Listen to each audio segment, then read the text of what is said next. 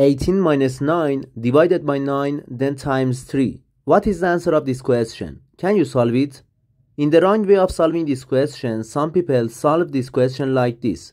18 minus 9 equals 9. 9 divided by 9 then times 3. 9 divided by 9 equals 1 and 1 times 3 equals 3. But this answer is definitely wrong. Let's solve this question step by step together. To solve this question, we need to follow the PEMDAS rule that shows the priority of the mathematical operations. If you don't pay attention to this rule, you get the wrong answer.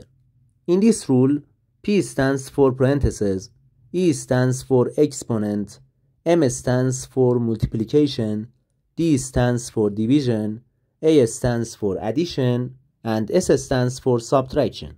Multiplication and division have the same level of priority, also addition and subtraction have the same priority. When we have both in an expression, we start from the left and simplify the question. According to the PEMDAS rule, in this question, first we simplify the division. 18 minus 9 divided by 9 then times 3. We have 18 minus 9 divided by 9 which equals 1 then times 3. In this step, we have subtraction and multiplication. First, we do this multiplication because the multiplication has higher priority than subtraction. Negative 1 times 3 equals negative 3 and 18 minus 3 equals 15. The final answer of this question equals 15. Okay guys, if you're ready, let's solve another question about PEMDAS rule.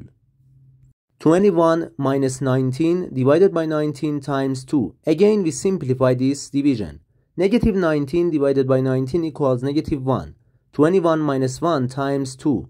Now we do this multiplication. Because the multiplication has higher priority than subtraction. We have 21 minus 2 which equals 19. Thanks for watching guys. Please subscribe to the channel and leave a comment. Goodbye.